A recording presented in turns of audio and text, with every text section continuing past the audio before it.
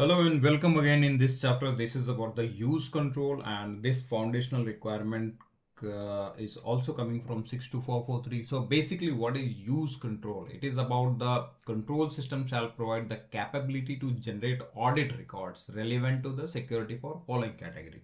So we need audit records for all these categories, whatever is mentioned below.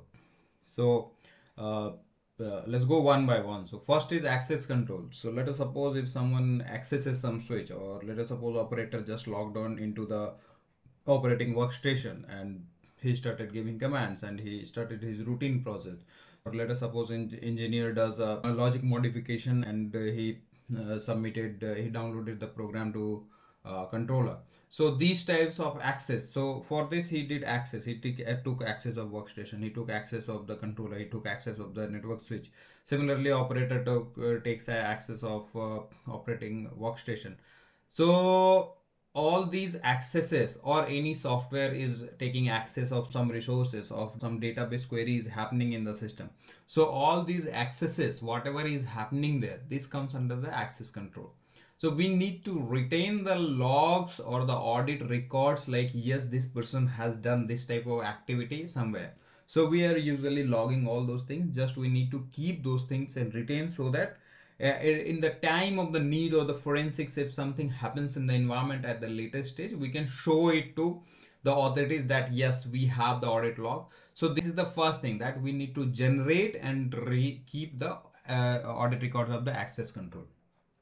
Now second is the requester. So let us suppose if some user wanted to retrieve the backup from the backup server, and due to the credentials mismatch, it got rejected. So this is one type of the error generated, or might be the file is corrupt, it was not correctly, so that there was a errors generated. So this type of errors, whatever errors is happening, so those will also generate a record. We need to keep systems in place that we should ensure that yes, this type of error happened and this request error has been logged in a file. Similarly, moving forward, operating system event. So operating system, we use basically most of the control systems. Workstations are basically hosted on the Windows operating system. It could be Windows XP, Windows 7, Windows 10, Windows 11, or it might be some Linux, Red Hat Linux, or some Debian Linux system based, or some proprietary operating systems. Might be some containers inside the proprietary automation or application servers.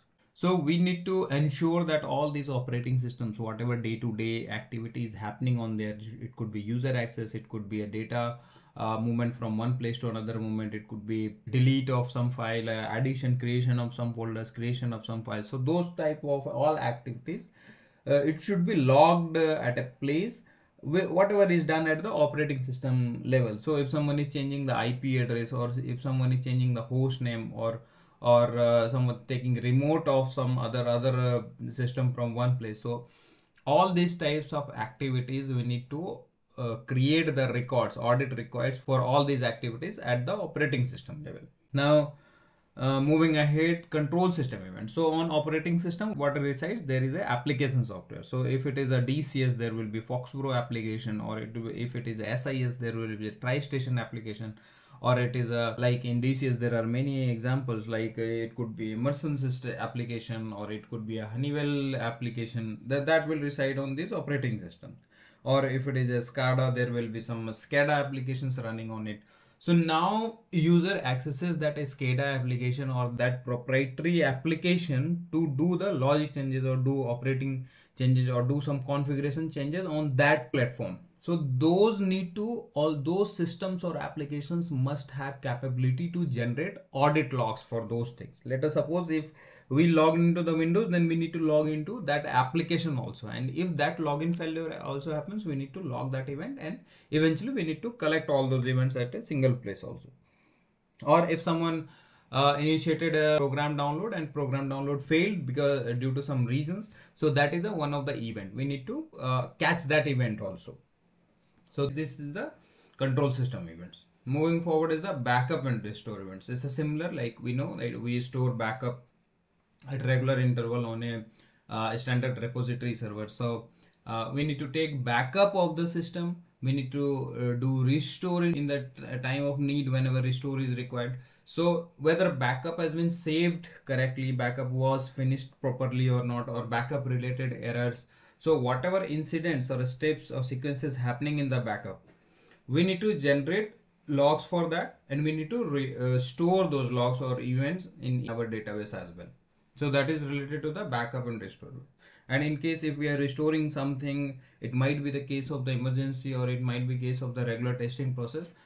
If restore is successful or restore is failure, we need to keep a log or events for backup and restore events also. We had configuration changes. So let us suppose if we are doing some configuration changes at the network level or the endpoint level or the application level, then that should also be stored somewhere. If we have a configuration management system, then everything will go through that. If we have a permit system, then it will go through the permit systems. Like we cannot change anything without a proper permit or permit by the operation department. So we need to take care of these configuration changes.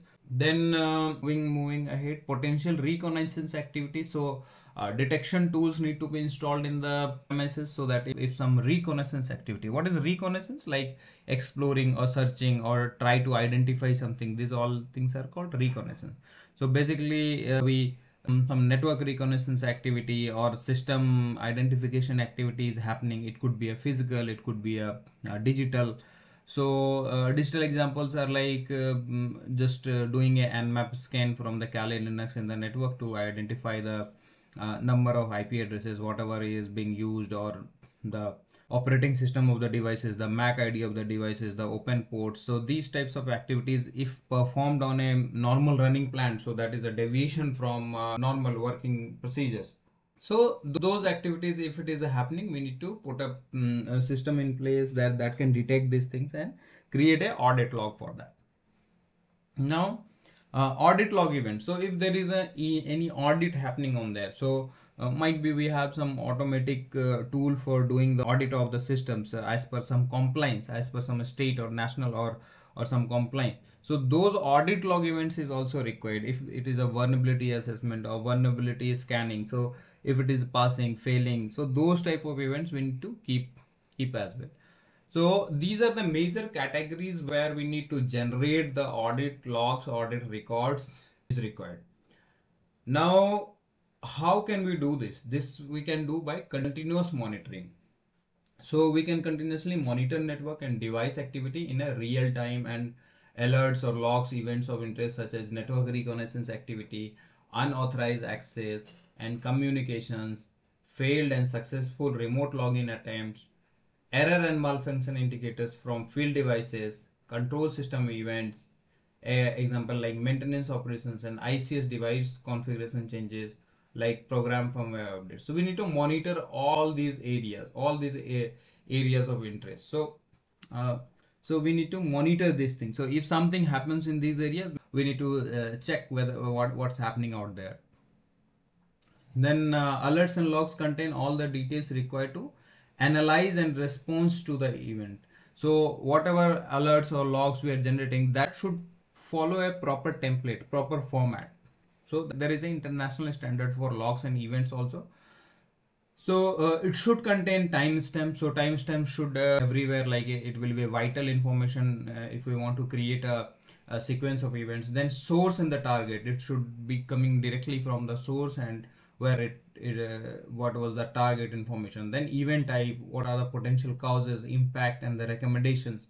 So alerts and logs can be filtered and exported for offline analysis for inclusion in audit record. So if you go into Windows Event Viewer, you will find that there are the alerts and logs out there, and we can see, we can find the timestamp, we can see source, target, we can see information. So if you want to see how does the event look like, so if you go to Windows Windows Event Viewer, you will see admin logs are there. These are the warnings, these are the errors, these are the warnings, and you can see that it has a level, it has a date and timestamp, it is a source, it has event ID, task categories also there. If you go for the details, you will find some of the details here written about like the device is not ready, performance data for service is not available. So these type of details are required for the log, whatever we do.